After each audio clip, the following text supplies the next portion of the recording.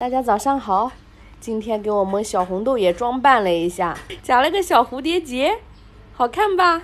可不可爱？小红豆给大家看一下嘞，喂，可爱可爱，圆嘟嘟的。姐姐哪？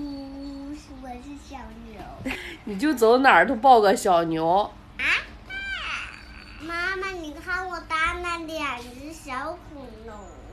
哇，这是恐龙啊！给我看看嘞。这是大恐龙，这才是小恐龙。哦，我们看米酒爸爸在做什么早饭？烙饼啊。这几个已经出锅了，用平底锅烙的。米酒爸爸烙饼的这技术是练出来了啊。经常烙啊。出锅呢？饼出锅喽！出锅喽！这饼煎的技术不错呀。米酒爸爸越夸干得越起劲儿。米酒爸爸早上喝什么呀？喝那个梨汤。一大早就喝梨汤啊？那个简单呢。从去年开始嗓子一直不好，去年买了这个也一直没有熬。去年一直熬的是那个梨子白萝卜，然后买的这个呢一直没有熬。这里面还挺多的，先洗一下。洗一下吧。厨房实在太挤了，就把这养生壶放在这边吧。哎呦，你这饼都端过来了，还要炒菜嘞！米酒爸爸已经放进去了。为了熬这个梨汤，还专门准备了这个大禹的养生壶。好啦，可以开始煮了。从去年就说要煮的，一直到今年了。它这边还有什么？可以烧水、茶饮、银耳、燕窝。它还有一个这个杯子。燕窝这些的话，甜品啊什么的，可以在这里面来煮。我来看一下这怎么调的。哦，按这个功能，一是烧水，我们是茶饮，那就2就可以了。好啦，已经在烧了，功能齐全，用着也挺简单的。小的什么啊？皮筋。哎呦，快给它拿下来，别让它吃嘴里了。哎呀！你一天就哼唧，还有眼泪呢。哎呦！啊，走了，妈妈抱一下。小米酒啊，你在画什么呀？我在画一棵漂亮的老槐树。老槐树啊？你见过槐树什么样子吗？你肯定没见过槐树。老槐树就是长在那个小岛上。为啥长在小岛上啊？那长在哪呀？槐树是长在北方吧？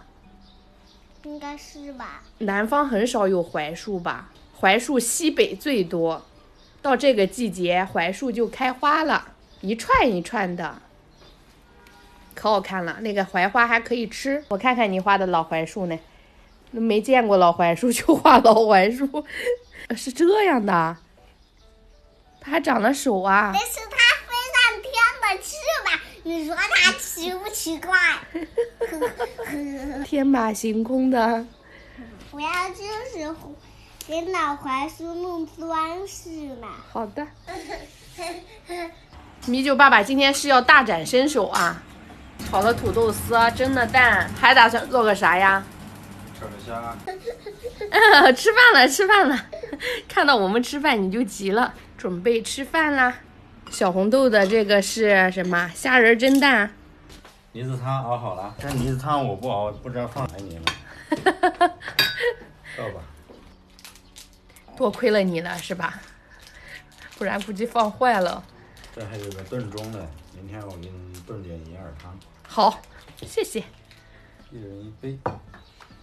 哎呦喂！冰糖雪梨汤，快来！去洗手，快来吃饭了。这个桂圆还有那个枸杞是我后放的，我又给它放到这外面来了。那明天你就来炖个银耳汤。这还不是很简单，有这个壶，银耳放里面焖着就行了，就不用管了。怎么样？好喝吗？好。很甜吧？这个着急，那个不着急，那个不知道还在玩啥呢。哎呦！打扮他的小。打扮他自己啊。我们吃了啊。现在是啥都吃啊，给你啊，你的蛋给你吹着呢，真香。现在都吃到爸爸煎的饼了，是不是？米酒爸爸都开吃了，小米酒啊，叫了800遍了，现在吃饭不积极啊。喝一点，喝一点，快吃，自己卷饼。今天有虾啊，里面，好吃吧？你这白衣服啊，往前坐。你别把那个蹭到衣服上，你手往前去一点，行不行？每件衣服上面都是油。好，那快吃吧，把鸡蛋也吃掉。啊，来，别着急。爸爸今天蒸的这个虾仁蒸蛋太好吃了，你看你那个表情。爸爸，你今天做的这菜和这饼也太好吃了。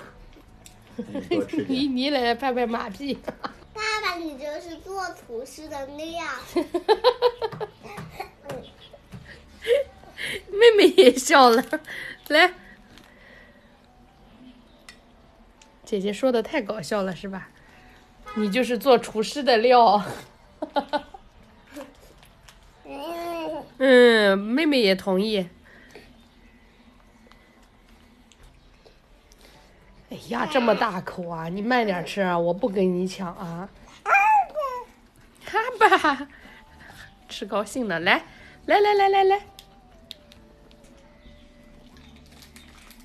给大家来一口。你都吃过了，还给大家来一口。好啦，我们安心吃饭啦。今天的视频就到这里喽。爸